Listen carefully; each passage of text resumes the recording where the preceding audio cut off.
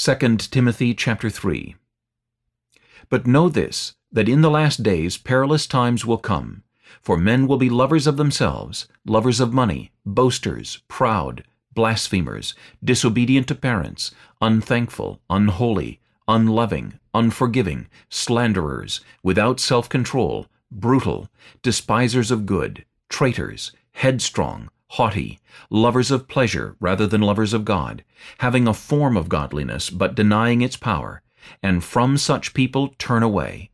For of this sort are those who creep into households and make captives of gullible women loaded down with sins, led away by various lusts, always learning and never able to come to the knowledge of the truth.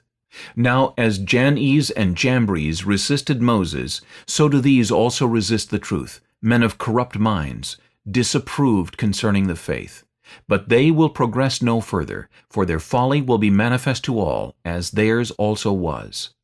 But you have carefully followed my doctrine, manner of life, purpose, faith, long-suffering, love, perseverance, persecutions, afflictions, which happened to me at Antioch, at Iconium, at Lystra, what persecutions I endured.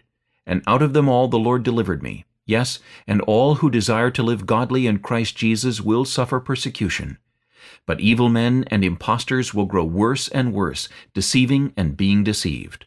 But you must continue in the things which you have learned and been assured of, knowing from whom you have learned them, and that from childhood you have known the Holy Scriptures, which are able to make you wise for salvation through faith which is in Christ Jesus.